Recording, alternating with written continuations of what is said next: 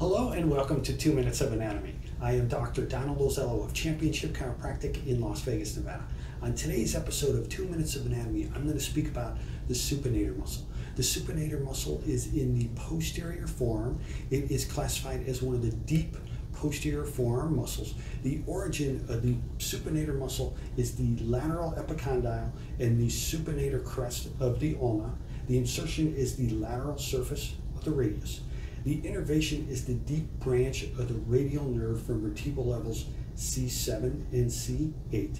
The concentric action of the supinator muscle is forearm supination. So it works along with the biceps brachii to perform forearm supination, and the opposing muscle is the pronator teres. Again, the supinator muscle is a posterior forearm muscle. It is in the deep class. The origin is the lateral epicondyle and supinator crest of the ulna. The insertion is the lateral surface of the radius. The innervation of the supinator muscle is the deep branch of the radial nerve, vertebral levels C7 and C8. And the concentric action of the supinator muscle is forearm supination.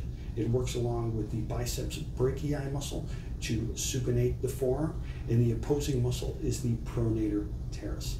So the supinator muscle, again, the concentric action is forearm supination.